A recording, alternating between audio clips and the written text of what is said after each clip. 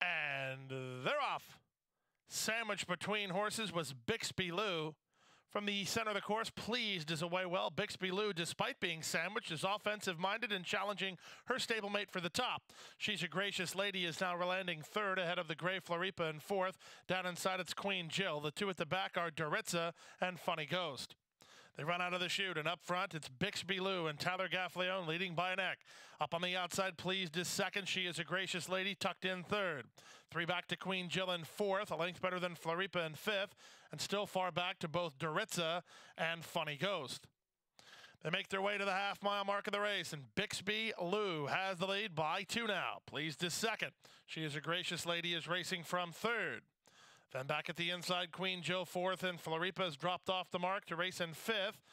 And then at the back, both Doritza and Funny Ghost. Around the far turn, Gaffleone and Bixby Lou have it to win or lose. They control their own fate here and lead it now by almost a length and a half.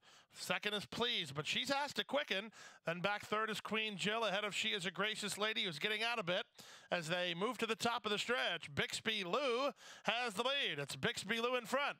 Pleased is second. Queen Jill is third. Doritza's running on from the back for Jaramillo. And here's the stretch danger. It's Doritza down inside with an eighth of a mile to go. Here's Pleased to get to her stablemate, Bixby Lou. Bixby Lou colored by Pleased. Pletcher's 1-2. Queen Jill and Doritza outside, and She is a Gracious Lady, but Pleased moves away to win it. Here's Zayas and Pleased wrapped up in the end by 4. Bixby Lou second, Queen Jill third, then Doritza, and She is a Gracious Lady.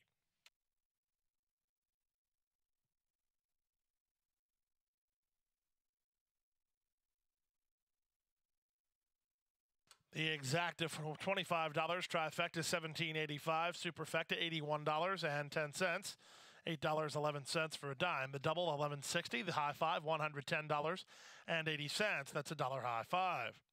Pick three $24.85.